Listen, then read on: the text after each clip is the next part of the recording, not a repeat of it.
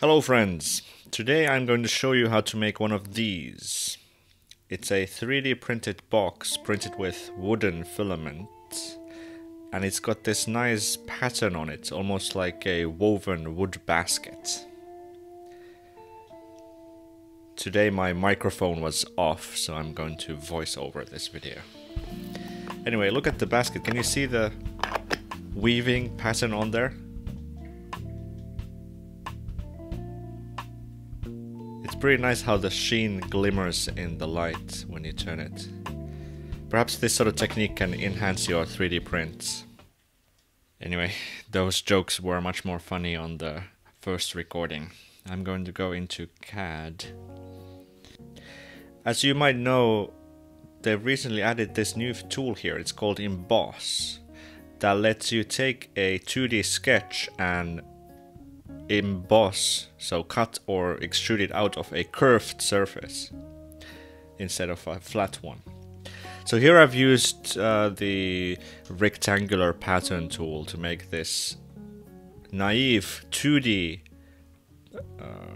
weaving pattern that I'm going to use the emboss tool to wrap it around this curved surface here. See how the corners get wrapped around correctly like that. I used this for the puzzle that I showed you in my last video.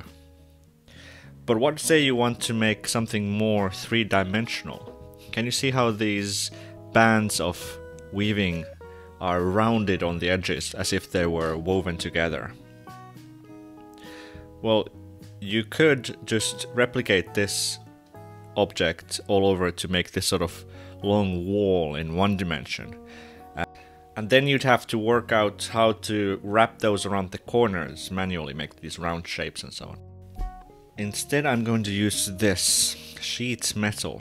It's a bit of a cheat because it allows you to wrap this sort of three-dimensional features around rounded corners.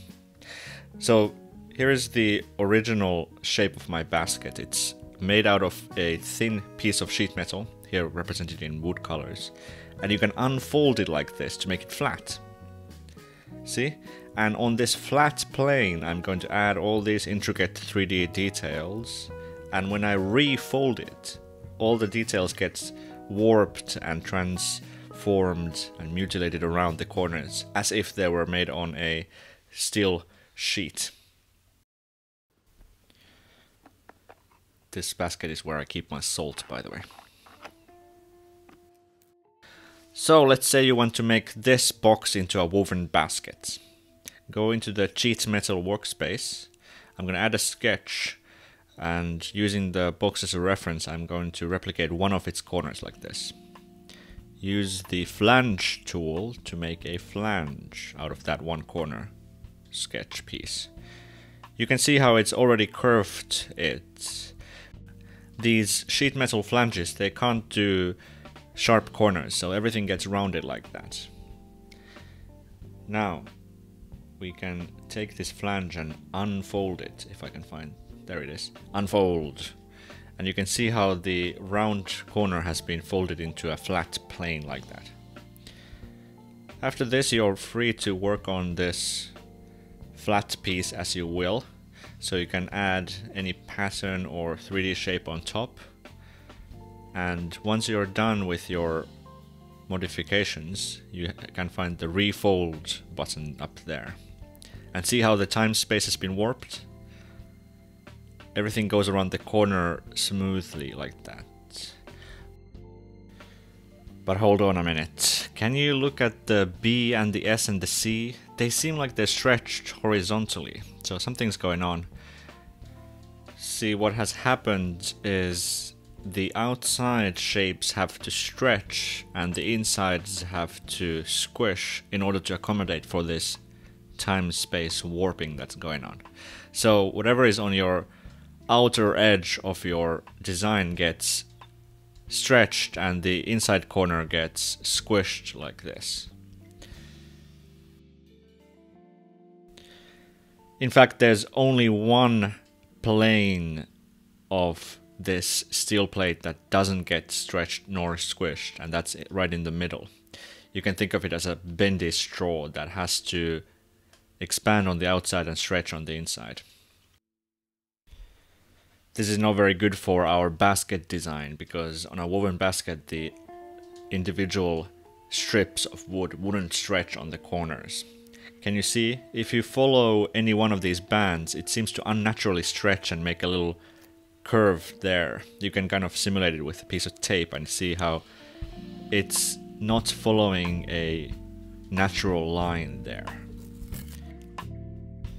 Luckily, there is a way to fix this. So in the sheet metal workspace, you can go in and modify the sheet metal rules. So it happens that we're using like a simulated version of steel plate here, and you can modify its settings, and here it is. It's called K factor. This K factor is just the intrinsic property of every material that bends, of whether it likes to squish or to stretch. Here's a bendy straw with a K factor of 0. It doesn't like to squish, but it likes to expand on the outside. So you can see the ridges on the outside are quite far apart. If I change that to 1, now the outside likes to keep the same, but the inside likes to squish.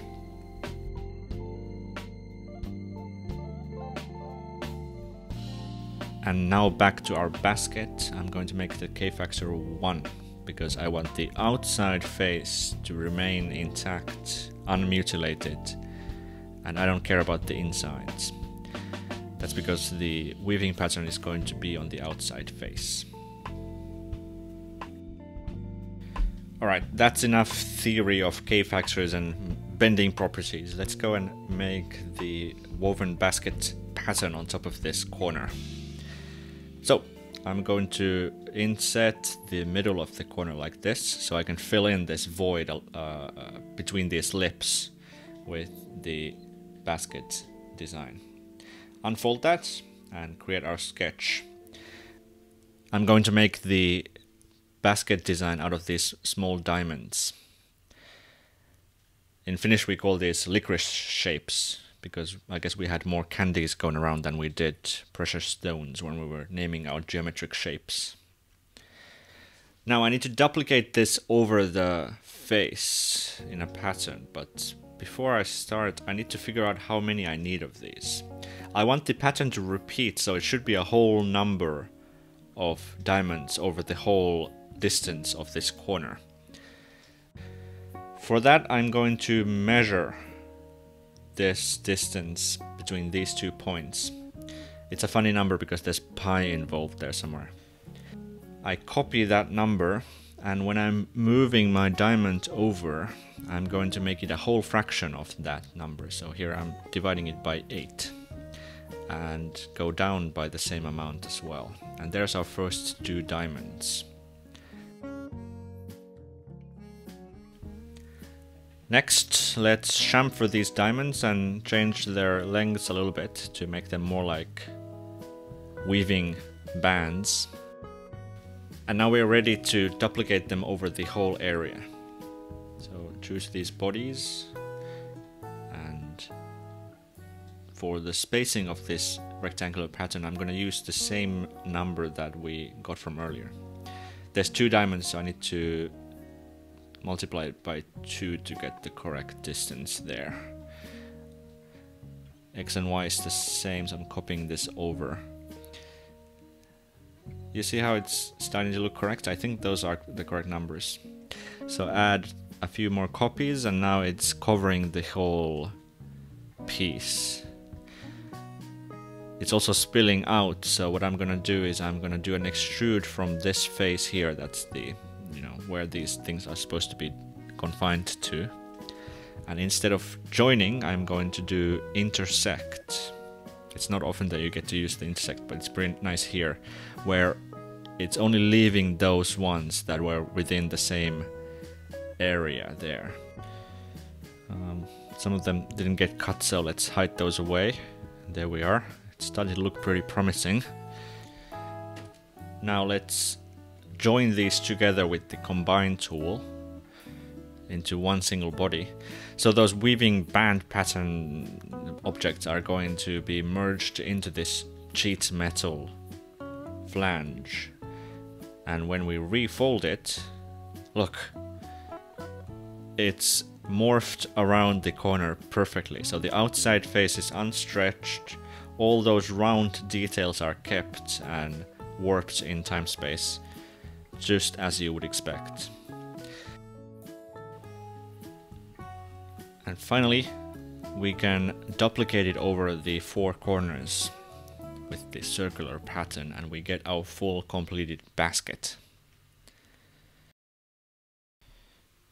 I have no idea why it ended up on its side like that. It's a bug with Fusion, I guess. Anyway, I think it's a pretty cool idea to decorate your 3D prints like this, because it helps hide the printed artifacts and the layer lines somewhat. And once you've spent the effort once, the 3D printer does the rest for you.